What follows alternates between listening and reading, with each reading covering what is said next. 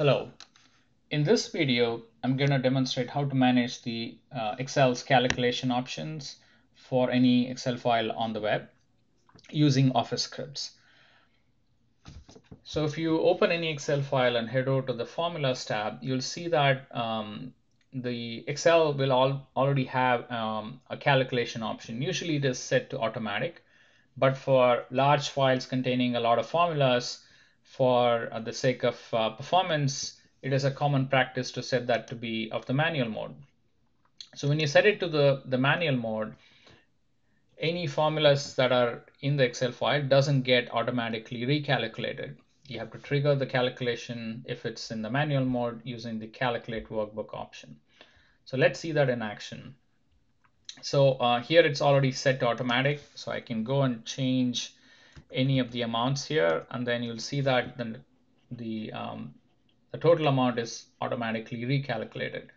But if I come back and set it to manual mode and I change any of the values here, the formulas are not automatically recomputed.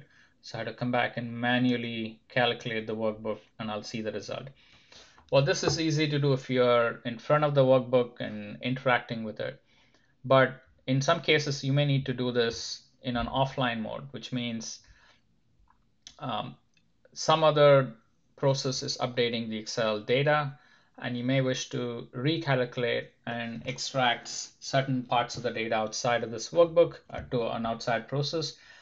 And in order to do that, you will have to calculate the workbook.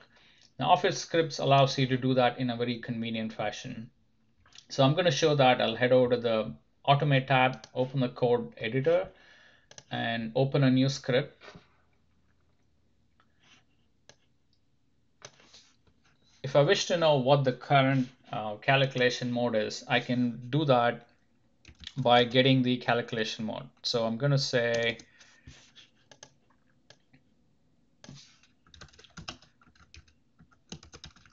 calc mode.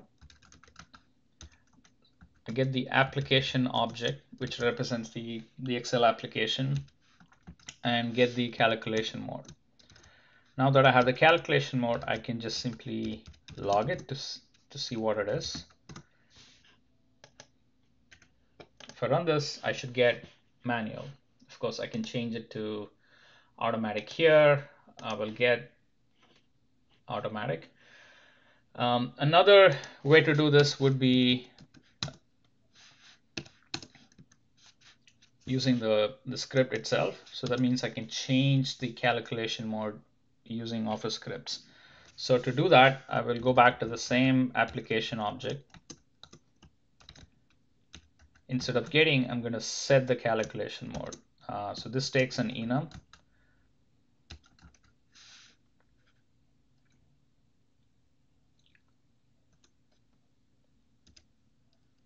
I'll set this to manual. So when I do that, I should see the calculation mode to be displayed as manual. There it is. It also updates the UI here. Now suppose this workbook is already in the manual mode. I can come back and change. Oh, I accidentally changed the amount. I'll put an amount back here. So so let's suppose this is already in the manual mode. I can come back here and trigger the calculation. So before that, I'll make some changes. So I'll make it something big so we can see it in action. To calculate, I'll go back to the same application object and then invoke the calculate method. This takes in calculation type, which is an enum. And you have three options, whether to do full rebuild, or recalculate. So I'm going to pick the full recalculation. So when I run this, I expect this amount to be updated. Okay, so we see that this amount is now getting updated. Now, what if I want to do this in an offline manner, which means I can trigger this as part of Office scripts. And that is easy to do. So I'm going to simply first rename this.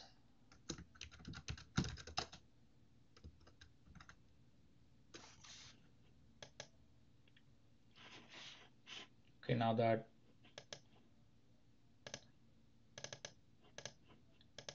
it is saving the script.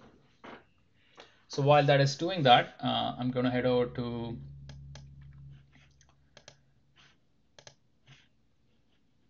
Power Automate and create a new flow. I'll call it Excel calc mode.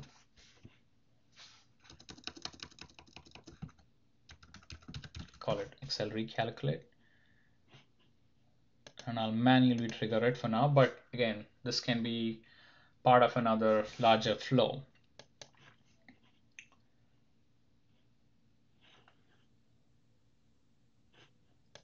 You go to Excel Online, run a script. I'll pick the same file that I was using just a minute ago. That happens to be in my OneDrive under this folder.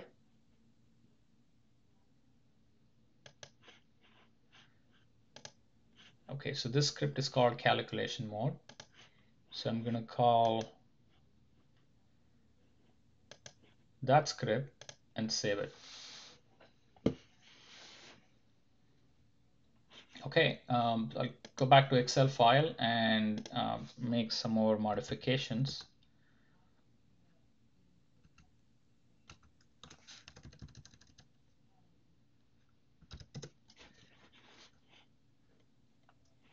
Okay, now I'm going to go trigger this. So I expect the amount column to reduce once I recalculate.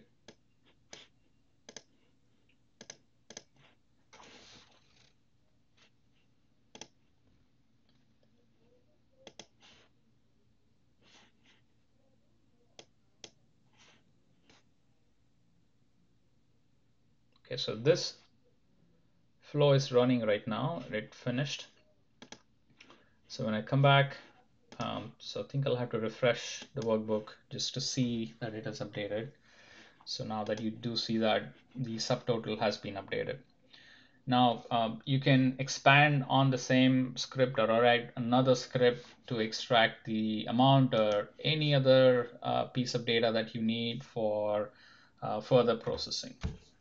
Okay, so do check out the description where I have provided links to the source code that is used, but you can also discover by going to the Automate tab and go into the code editor and just use the code completion or IntelliSense in the editor to discover the same APIs.